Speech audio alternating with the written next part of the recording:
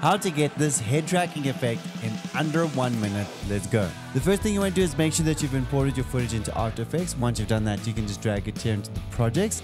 I've double clicked it, so it's showing up here. I'm going to right click and then say new comp from selection. So it's going to create a new composition over here. From here, I'm going to double click it to bring it back up here into this layer. Then I'm going to come over here to my tracker. And what I'm going to do is I'm actually going to stabilize motion.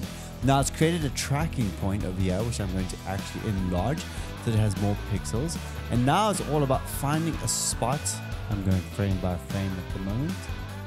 Since I don't want to stick with it. So sometimes you might need to actually go frame by frame so it knows exactly the tracking point that you are looking for. And once you're happy with your results, I'm going to actually click apply to X and Y. We're going to say yes, and I'm just going to scale her up to 125, and let's see the results here.